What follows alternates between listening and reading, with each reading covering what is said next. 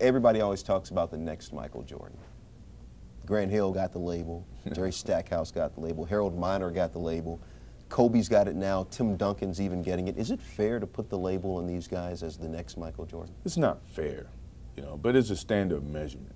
When I came in, Dr. J, Elgin Baylor, it's just a standard of measurement for people to compare to, but it's never going to be another Michael Jordan. It's never going to be another Dr. J, Magic Johnson, Larry Bird. Now it's going to be a Kobe Bryant, it's going to be Grant Hill, it's going to be Anthony Hardaway. These are guys going to have similar traits.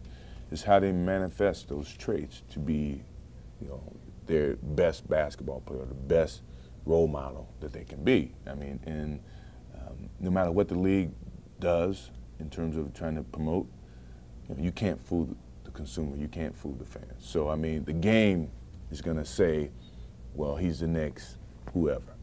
Your game is going to have to evolve to hold up to that label that the league is trying to, promote you with.